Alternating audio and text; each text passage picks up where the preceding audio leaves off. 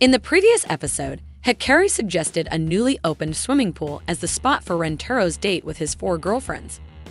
Kurana went to a swimwear store to pick out a suitable swimsuit for the occasion. She grumbled about Hikari's choice of a swimming pool date, since she didn't have a nice swimsuit for such an event. She had only been to swimming pools with her female friends. She believed cute swimsuits weren't her style. Suddenly, she spotted a cute white lace swimsuit. While hesitant about whether it would suit her, she thought Rentero might still compliment her. The next day at the swimming pool, they all arrived together. Rentero waited for his girlfriends, who were changing into their swimsuits. After a short while, they appeared together. Rentero was in awe of their appearances in their swimsuits.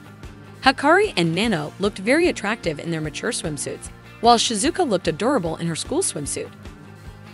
Shizuka apologized for embarrassing them, but Rentero reassured her, finding her simple swimsuit charming. Rentero then wondered about Kurane, who hadn't shown up yet. Approaching him, Kurane was wrapped in a cover-up. Rentero mistakenly thought she was nude underneath. Denying it, she mentioned feeling a bit chilly and wanting some rest. Sensing Kurane wasn't feeling well, he suggested she shouldn't force herself. He even proposed canceling the date and rescheduling when everyone felt better. However, Kurane declined, insisting her ailment wasn't that serious. Nano suggested Kurane sunbathe to warm up. Kurane thanked her, asking Nano not to worry. But Nano defensively remarked they weren't that close for her to be overly concerned. Annoyed by Nano's response, Kurane playfully kicked her multiple times. Shizuka admitted her lack of swimming skills and offered to accompany Kurane. However, Kurane declined, choosing to go alone. They entered the current pool. Shizuka, on a floating tube, spun around carried by the currents, feeling she couldn't go against fate and just went with the flow. Conversely, Nano viewed the pool as a facility designed to train for unexpected disasters. She tried swimming against the current, but Rentero advised her against it. Hikari then playfully threw herself at Rentero, claiming the current was too strong. She intentionally pressed her chest against his arm. Rentero asked her to stop, stating he cherished his girlfriend with pure intentions. Nano, in a bold move, grabbed Rentero's hand and pressed it against her chest, startling him. She wanted Rentero to feel her feminine allure, believing her method was more effective. Not to be outdone, Hikari did the same with Rentero's other hand. A playful argument ensued between Nano and Hikari, each boasting about the respective sizes and shapes of their chests. They asked Rentero which one he liked more, but Rentero had a nosebleed and fainted in the swimming pool. His pulse was faint and he wasn't breathing. They pulled him to the poolside and began administering CPR.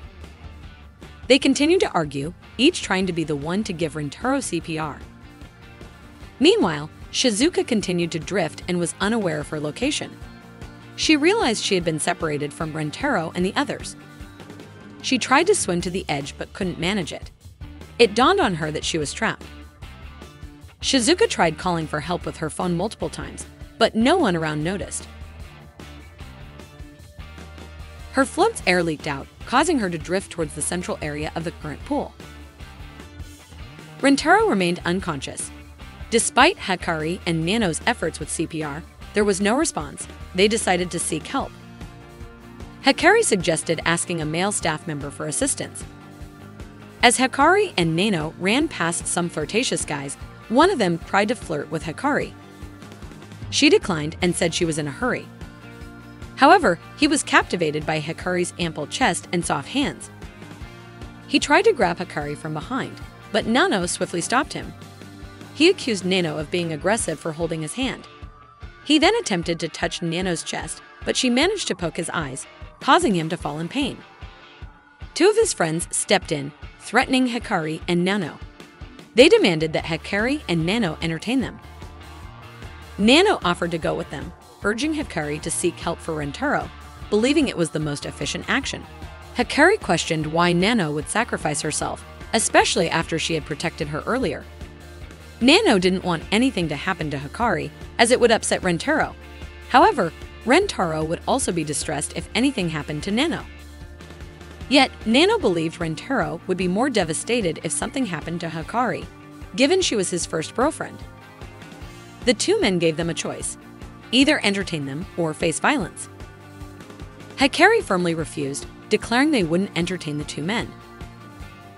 Nano, being Rintaro's recent girlfriend, didn't know much about him yet. The lewd man grew furious and approached them, ready to assault Hikari. But just in time, Rintaro arrived to shield her. Angrily, Rintaro questioned what the man intended to do with both his girlfriends. The man warned Rintaro not to intervene, mentioning that the girl had injured his friend's eyes. Hikari then explained that Nano had acted in self-defense when he forcibly grabbed her. Rintaro apologized on behalf of Nano for injuring the man's friend's eyes. In return, he offered to entertain them instead. The man demanded that Rintaro take away one of the girls who was his girlfriend. Rintaro was furious, stating that both girls were his girlfriends. The man didn't believe him and asked Rintaro to prove it by kissing them both. The man assumed Rintaro wouldn't dare to kiss another girl in front of his girlfriend. However, Rintaro declined, finding it inappropriate, and refused to do it. Suddenly, Nano pulled Rintaro's face and kissed him on the lips, followed by Hikari, who did the same.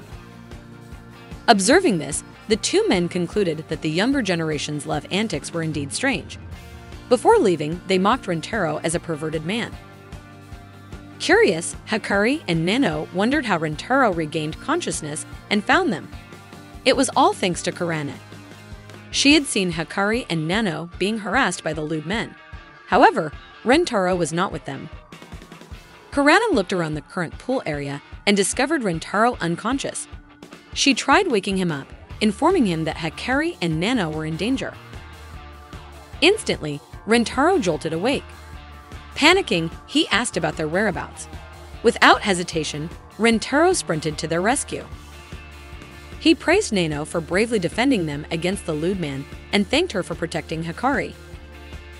Nano did it because she knew Hikari meant a lot to Rintaro. Rintaro pleaded with Nano not to act recklessly again, as he would be devastated if anything happened to her. Realizing Hikari's earlier words about not fully knowing Rintaro were true, Nano agreed. Karana asked Hikari about Shizuka's location. Hikari hadn't seen her since they left the current pool. Panicking, Rintaro knew Shizuka couldn't swim, even with a float. He immediately began searching for her. Stranded in the middle of the current pool, Shizuka tried calling for help using her gadget's voice feature. However, the people around her didn't recognize the gadget's sound as a communication attempt. Worse, her gadget's battery died, leaving her in tears. From afar, she heard Rintaro's shouts calling her name. She waved her hand, but Rintaro didn't notice. Shizuka had to raise her voice, but she was unsure if Rintaro would hear due to her soft voice. Just as Rintaro was about to leave the area to search elsewhere, in desperation, she shouted, "I'm here." Her voice was faint, but Rentaro's ears caught the sound wave. He immediately turned and approached her. He was relieved to see Shizuka safe and apologized for leaving her alone.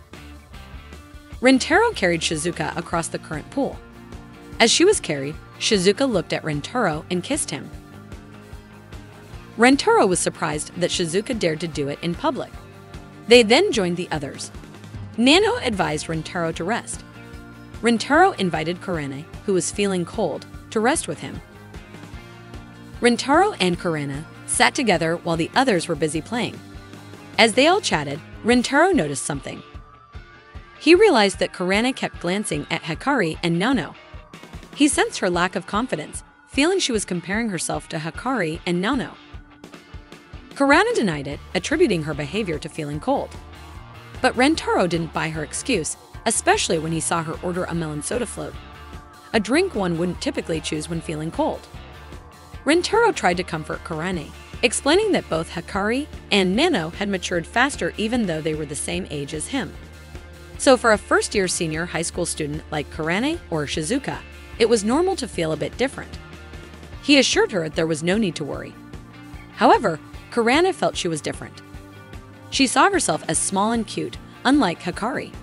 She felt her tall stature wasn't cute and lacked femininity. To reassure Karane, Rintaro urged her to stand up, playfully tugging at her robe. When she did, her body perfectly fit the white ruffled swimsuit she had bought the previous day. Panicking, Karane slapped Rentero's cheeks several times.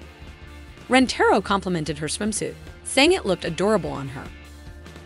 Startled, Karane moved away from Rentero. But he quickly approached and embraced her. Their hearts raced, and Rentero mentioned how their heartbeats synced, causing them both to feel embarrassed. He tried to reassure Karane that it wasn't about who was better. Everyone had their unique charm, and Karane was certainly captivating. Rentero invited her to rejoin the group. The two then shared a loud, affectionate kiss. As they approached the others, Nano inquired if Karane still felt cold. Hikari complimented Karane's swimsuit, finding it incredibly cute. Blushing from Hikari's praise, Karane felt even more embarrassed when Hikari teased her to show off more. The group continued their pool date, enjoying various activities like taking intimate photos, going down water slides, floating on inflatable tubes, sipping sodas, and many other fun moments at the pool.